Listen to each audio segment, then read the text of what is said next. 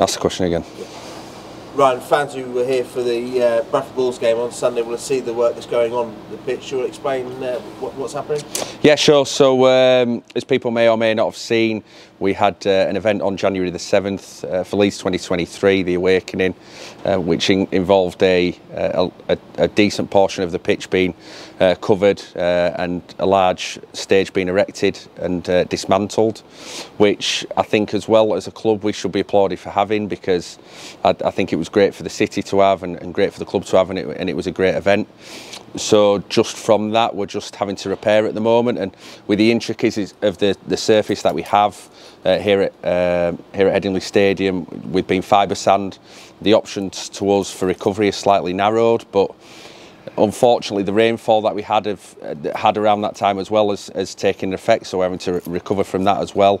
But in the lead up to the Hull FC game, our first home game of the season, I would be highly confident that we will be in a lot better place with the hard work from my department and the club itself. And you can see from the area that was closest to the south stand that has recovered well with the use of the lighting rigs, that whatever you're able to roll across from that will improve the situation. Yeah, absolutely. Yeah, without the lights, we won't be able to grow grass at this time of year. Ryegrass, obviously, it struggles to germinate at winter. We're looking at sort of half a degree or 1 degree Celsius for any sort of movement within ryegrass. But within modern stadia, they're used all around the world. Without them, we won't be able to grow the grass. So, 100%, yeah.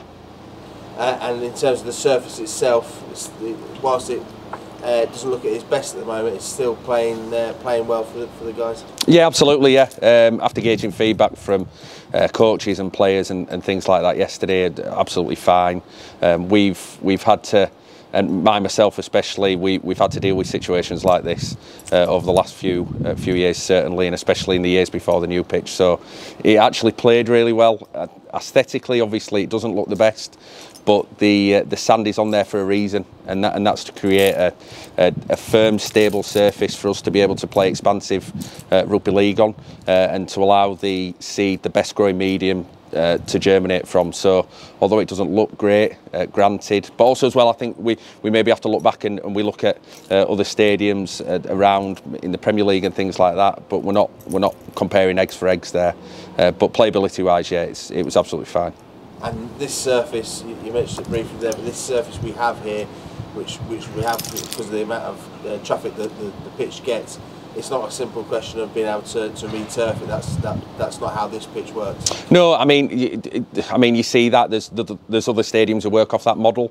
Unfortunately, our fibre sand technology that we have now is slightly old, so there isn't really any option for us there to re-turf with anything that's compatible to our surface.